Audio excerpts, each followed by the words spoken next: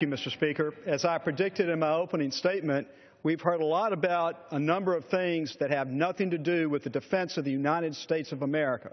For 53 straight years, the Congress of the United States and the President of the United States have worked together in a bipartisan fashion to pass a National Defense Authorization Act to provide for the defense of the American people, the number one job we have under the Constitution.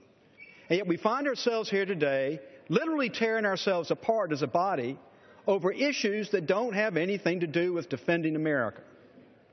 I want to urge people on both sides, however they feel about all of these issues, to understand whether you win or you lose your amendment in committee or on the floor, at the end of the day, we come together as Americans and we defend our country.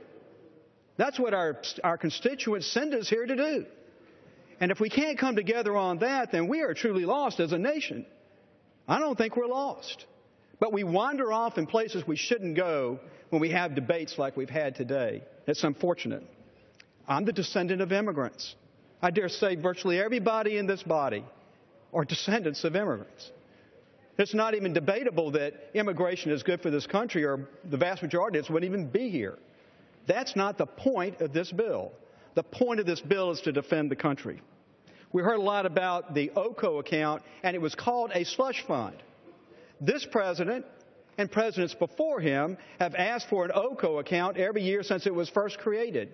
And not once has it been a slush fund. It has been used to defend the United States of America, as this OCO account that's in this bill will be used to defend the United States of America. The gentleman from Massachusetts has been around here longer than I have, but I'm sure he knows that the primary jurisdiction of the House for an AUMF in this Congress is with the Foreign Affairs Committee, not with the Armed Services Committee that was the committee of jurisdiction on this bill. The Foreign Affairs Committee is working on an AUMF, but they're waiting for information from the White House, which they haven't gotten yet. So maybe we can get that information from the White House, get to work on an AUMF, and get it on this floor in the appropriate vehicle. But the National Defense Authorization Act is not the appropriate vehicle. And so ruled the Rules Committee. And that's what's in this rule. You know, I've heard a lot of talk about what's germane to the bill and what's not germane to the bill. This is not about germaneness. This is about a central function of the federal government. It's about defending the American people. As I stand here today during this debate, I'm reminded of the great sacrifices our men and women in uniform and their families make on a daily basis so that we may continue to debate and deliberate in an open way. Debate and discussion have been the foundation of our democracy, and we owe that to our nation's military. The least we can do is honor that tradition of service and sacrifice by continuing the bipartisan tradition of passing an NDAA for the 54th straight year.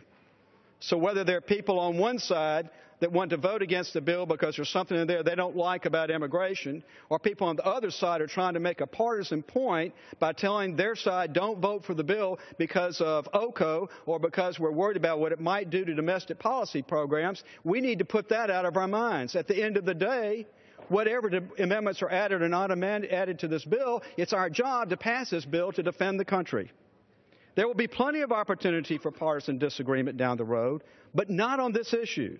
At this time, we need to come together, not as Democrats, not as Republicans, but as Americans.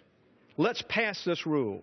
Let's debate these amendments, all 135 of them. But most importantly, let's pass this act. Let's give our military men and women the resources they need to do their job. Mr. Speaker, I yield back the balance of my time, and I move the previous question to resolution. Gentleman yields back. Without